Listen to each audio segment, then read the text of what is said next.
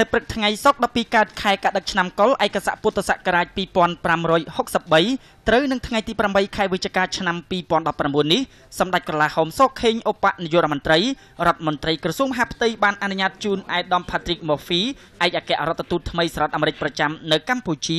ចូលជួបសម្ដែងការគូសមនិងពិភាក្សាការងារនៅទីស្តីការក្រសួងមហាផ្ទៃ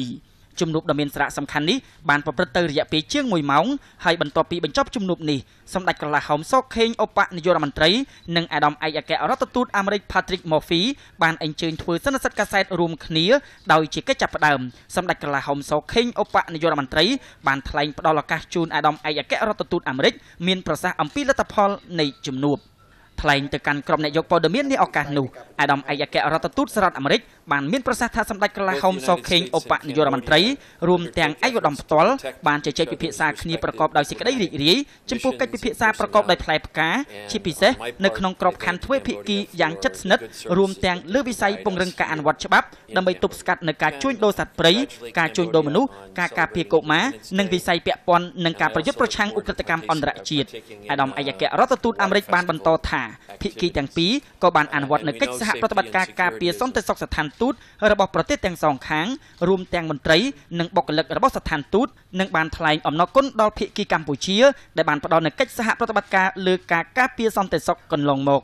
អាដាម Patrick Murphy ក៏បានមានប្រសាសន៍អំពីការរៀបចំពិធីបុណ្យឯករាជ្យជាតិនិងព្រះរាជពិធីបុណ្យអុំទូកអកអំបុកបណ្ដែតប្រទីបនិងសំពះព្រះខែនៅកម្ពុជាដោយអាដាមបានសម្ដែងការជូនពរនិងអបអរសាទរនិងត្រៀមចូលរួមក្នុងពិធីនិងព្រះរាជពិធីនេះនឹងបានសម្ដែងក្តីសង្ឃឹមថាសន្តិសុខនិងសុវត្ថិភាពនឹងមានការធានាជូនអាដាមហើយថាអាដាមផ្ទាល់មានការគោរពនៅទួនាទីនិងការទទួលខុសត្រូវរបស់ក្រសួងនិងរាជរដ្ឋាភិបាលជាពិសេសក្នុងការងារធានាសន្តិសុខទៅដល់ប្រជាជនកម្ពុជារួមទាំងឯកឧត្តមផ្ទាល់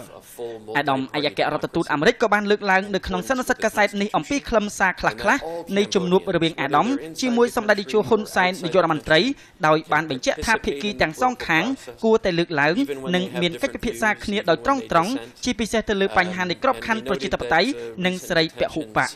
បន្ទាប់មកសម្ដេចក្រឡាហោមសុខេងឧបនាយករដ្ឋមន្ត្រីរដ្ឋមន្ត្រីក្រសួងមហាផ្ទៃបានអញ្ជើញមានប្រសាសន៍ទៅកាន់ក្រុមអ្នកកាសែតដោយជាកិច្ចចាប់ផ្ដើមសម្ដេចបានមានប្រសាសន៍ថាសម្ដេចនិងឯកអគ្គរដ្ឋទូតអាមេរិកពិតជាបានឯកភាពគ្នាដើម្បីបន្តពង្រឹងពង្រីកទំនាក់ទំនងរវាងប្រទេសយើងទាំងពីរទាក់ទងទៅនឹងវិស័យសន្តិសុខការបង្ក្រាបបទល្មើសផ្សេងដោយដែលអាដាម Patrick Murphy បានលើកឡើង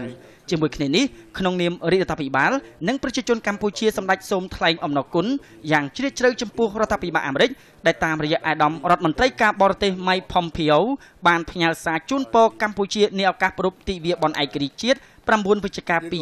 2019ហើយសម្ដេចក៏បានថ្លែងអំណរគុណជូនអាដាមឯកអគ្គរដ្ឋទូតអាមេរិកដែលបានជូនពរជាតិនិងប្រជាជនកម្ពុជាក្នុងឱកាសទិវាដ៏មហាថ្លៃថ្លានេះ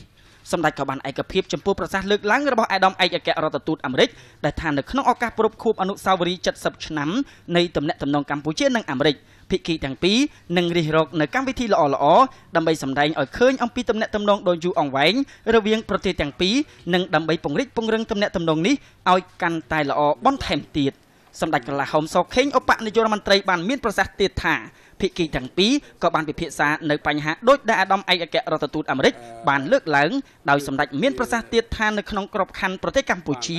ដែលជាប្រទេសប្រកាន់យករបបលទ្ធិប្រជាធិបតេយ្យសេរីពហុបកកម្ពុជានឹងខិតខំធ្វើអ្វីៗដែលសមស្របនិងនាំឲ្យប្រទេសមានសុខសន្តិភាពស្ថិរភាពនិងការអភិវឌ្ឍបន្តទៀតពាក់ព័ន្ធទៅនឹងទំនាក់ទំនងកម្ពុជាអាមេរិកសម្ដេចបានមានប្រសាសន៍ថាភាគីទាំងពីរមានទំនាក់ទំនងល្អជាមួយគ្នាយូរមកហើយក៏ប៉ុន្តែភាគីទាំងសងខាងនៅមិនទាន់ពេញចិត្តដែលមានន័យថាភាគីទាំងពីរគួរតែមានកម្មវិធីថ្មីបន្ថែមទៀតឲ្យបានច្រើនដើម្បីឲ្យទំនាក់ទំនងនេះកាន់តែមានភាពល្អប្រសើរជាមួយគ្នានេះឆ្លើយតបនឹងសំណួរអ្នកសារព័ត៌មានដែលសួរថាក្រោយពីមានភាពតានតឹងផ្នែកនយោបាយអាចនឹងមានការសម្បទានខាងនយោបាយឬមួយការសម្របសម្រួលនយោបាយជាមួយក្រុមអតីតគណៈបកប្រឆាំងដោយកាលពីមុនឆ្នាំ2013នោះសម្ដេចក្រឡាហោមសុខេងបានមានប្រសាសន៍ថាសម្ដេចមិនទាន់អាចជម្រាបជូនបានទេក៏ប៉ុន្តែសម្ដេចបានសង្កត់ធ្ងន់ថាយើងនឹងខិតខំធ្វើអ្វីដែលមានផលប្រយោជន៍សម្រាប់ប្រទេសជាតិបុណ្យឯករាជ្យជាតិដែលប្រព្រឹត្តទៅនៅថ្ងៃទី9ខែវិច្ឆិកា